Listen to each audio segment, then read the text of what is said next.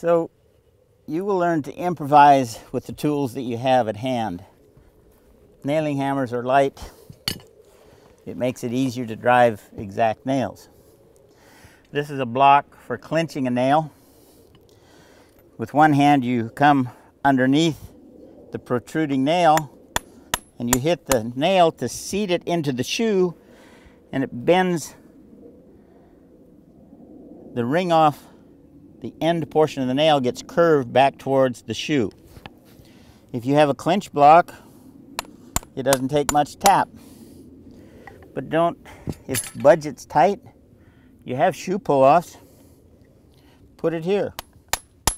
And there's a shoe pull-off. If you don't have very good pull-offs, you have an old rasp. Take your old rasp and use that. So learn to improvise with the tools at hand and have fun shoeing your horses. So we have secured that shoe with 7 nails. The outer branch has a greater distance, so oftentimes we'll put 4 nails in the outer branch. The inner branch is a shorter distance to the center of the toe, so I would use 3 nails. It saves me a nickel. We have trimmed the foot, shaped the shoe, nailed the shoe.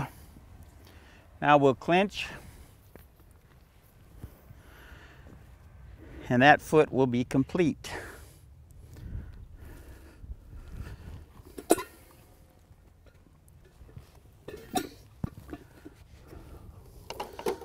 We have something, I use an old wore out pair of nippers to cut nails with. We have clinchers, and we have one of our older wore out rasps. I bring it forward on the foot stand. If a horse's foot keeps sliding off the stand, I move it further forward.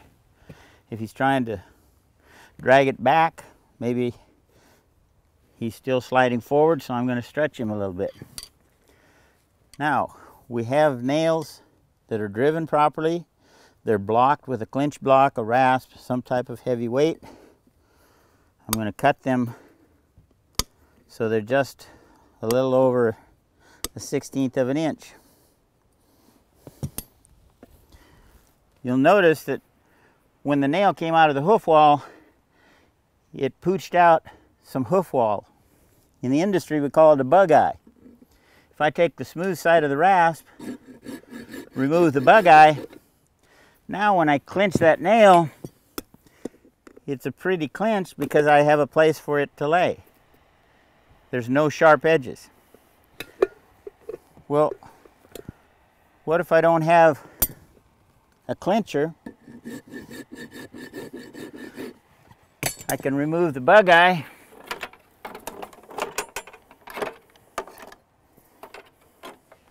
and come over here with my hammer and clinch block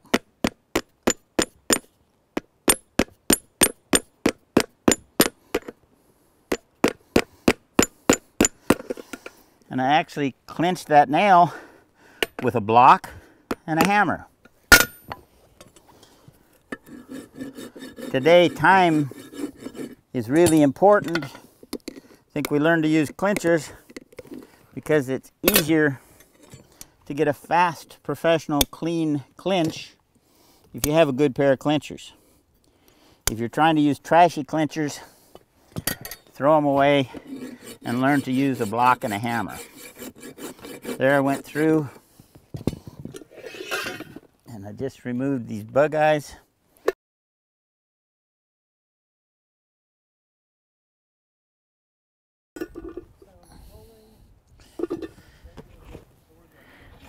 We take our finishing rasp, our dullest rasp in the box. We rasp beneath the nail to remove the bug eye. Be careful not to put a kink in the shank of the nail.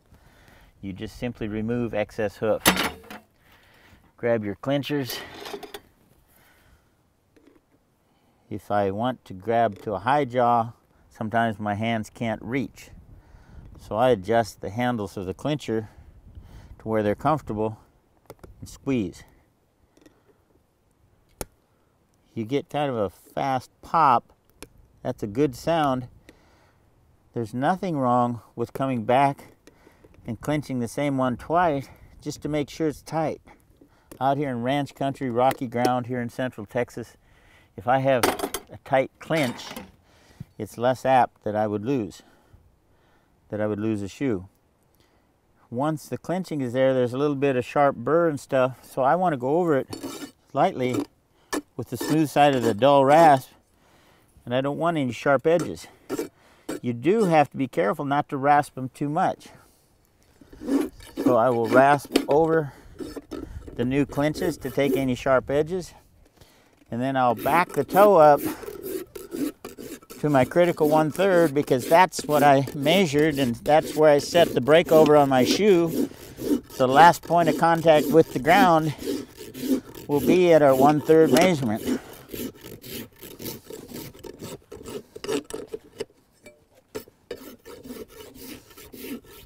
Remember, with horseshoeing, we want a clean looking job with not excess shoe that he can step on and tear off. We're shaping the shoes to the symmetry of the hoof. We're backing the toe up to the natural breakover. That's our 1/3, 2/3.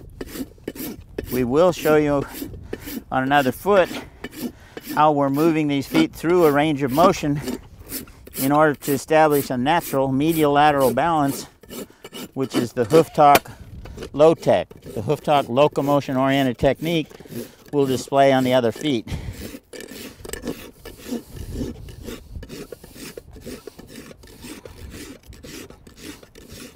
Keep in mind how we started the day. We said it's easy to shoe a horse. Have some parameters, have some guidelines, have a plan, work the plan. It's really easy to shoe a horse.